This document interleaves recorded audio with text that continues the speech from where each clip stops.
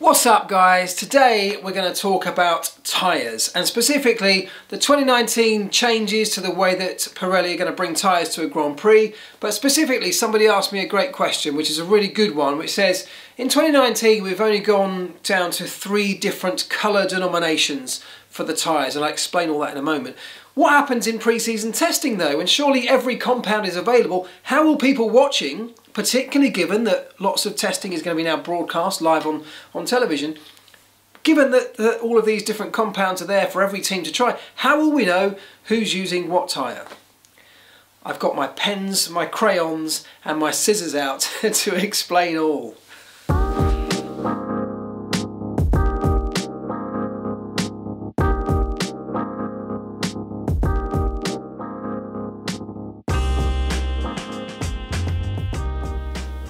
Right, let's start by looking at what's different over a race weekend between 2018 and 2019, because there are some quite significant changes to tyres.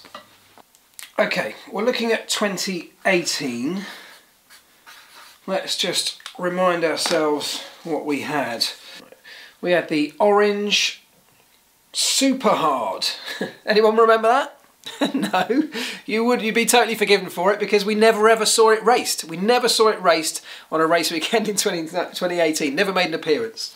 We had the blue hard tyre, didn't we? We had the white banded medium, the yellow walled soft, the red walled super soft, the purple ultra soft and the pink hyper soft. So that's what we had in 2018. It was quite complicated. There was a huge rainbow of choices for everybody to try and get their heads around. So what's happened for 2019? For 2019, things change. It's becoming simpler, and the concept behind it is to try and make it simpler for the viewer, for the fan, for fans who are not necessarily absolute geeks and know-it-alls about our sport. And I think it makes a lot of sense. This is what they're going to do. Okay, this time we go to 5 different compounds, but we're not going to call them super hard, ultra soft, hyper soft. Those names have now gone. We've done away with that orange super hard, by the way. Not that anyone's going to notice. So the ultra hard and the super soft, or their 2019 equivalents, those compounds have now gone. We've got 5 compounds, but instead of giving them those complicated names, we're going to call them compound 1, compound 2, compound 3, compound 4. Can anyone guess what the last one's called? Compound 5. Now, those 5 compounds will be relatable in terms of their makeup to their equivalents from last year. So if you want to know how a tyre this year compares to a tyre from last year at a certain Grand Prix, you can still know that information.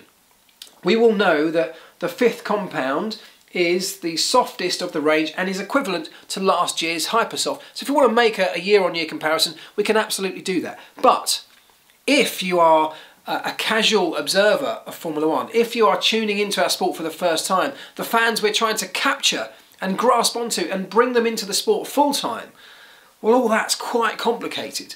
So now we have just 3 tyre colour nominations for people at home to try and get their heads around. It's far simpler, it makes an awful lot of sense to me, and this is how it's going to work.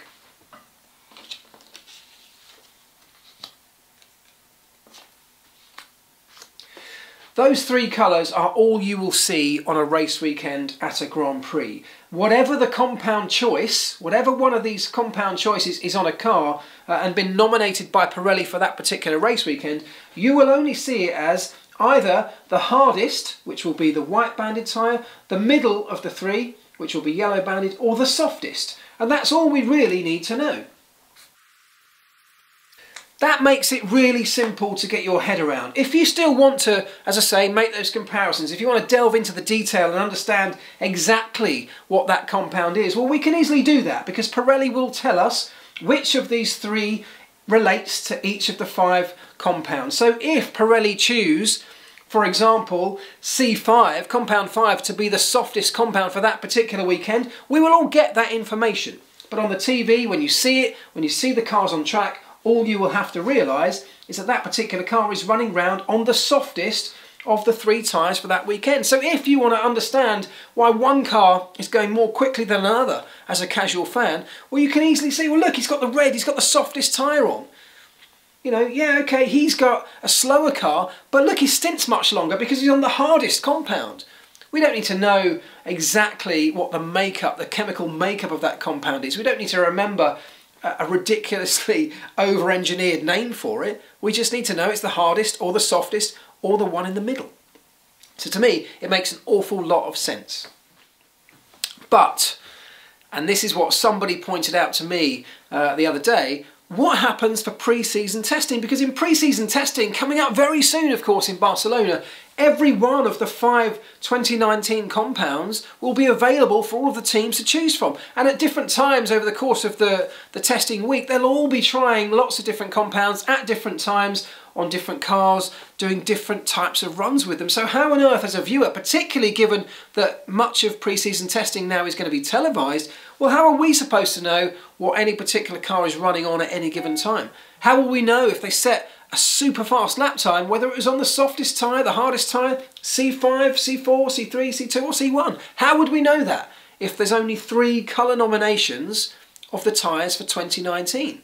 Because actually you can forget all of this, forget all of those, they're gone. 2019, 2018, that's over, that's all gone. In fact, for 2019, this is slightly confusing the way I've done it.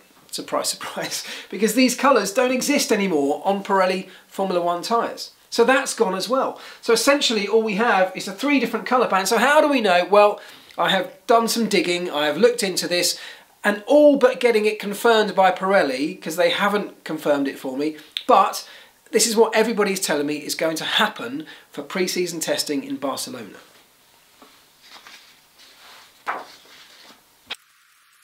Okay, so what you will see running around the track in Barcelona when it comes to pre-season testing is this. We'll see the C1 compound, the hardest compound, which will have no markings on it. That will essentially just be a black sidewall tyre. C2 will have the white band on it. That will be the next hardest in the range. C3 will be the yellow. C4 will be the orange. And C5 will be the red tyre. Now you might say, why on earth didn't they just use the colours that we're all used to from last year to denominate the 5 different compounds for pre-season testing? Well, I think, and it does make some sense, that Pirelli want to distance themselves from what we had last year. They want people to forget these names of Hypersoft, Superhard and everything else that went in between. They want people to start moving forward to this new way of doing things, which will mean you'll only have white, yellow and red. So to keep an array of tyre colours, even if it's just for this one-off pre-season testing event, it will just start to bring people's minds towards the fact that that's all we'll have for the rest of the season. At least it gives us an opportunity to know that if we see a car running around in pre-season testing with a black unmarked tyre, it's the C1 compound, it's the hardest compound that will be available throughout 2019.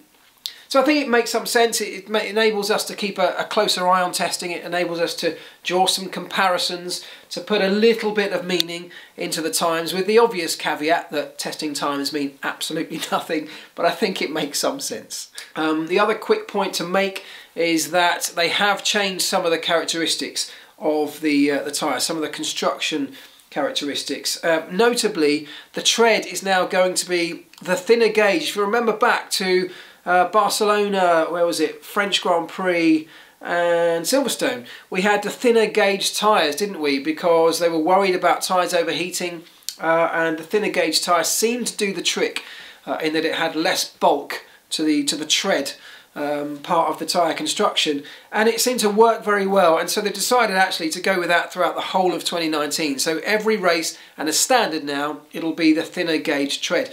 One interesting note, of course, is that if you remember back, the races where we saw that thinner gauge treaded tyre were all the races, notably, where Ferrari's pace fell away and Mercedes' pace became much stronger. Is that going to be a feature of the 2019 cars with the 2019 tyres? Only time will tell. But that's how it's going to work. I hope that makes some sense for you. If you like the video, give it a thumbs up. Subscribe to the channel if you haven't already, please, and I will see you next time.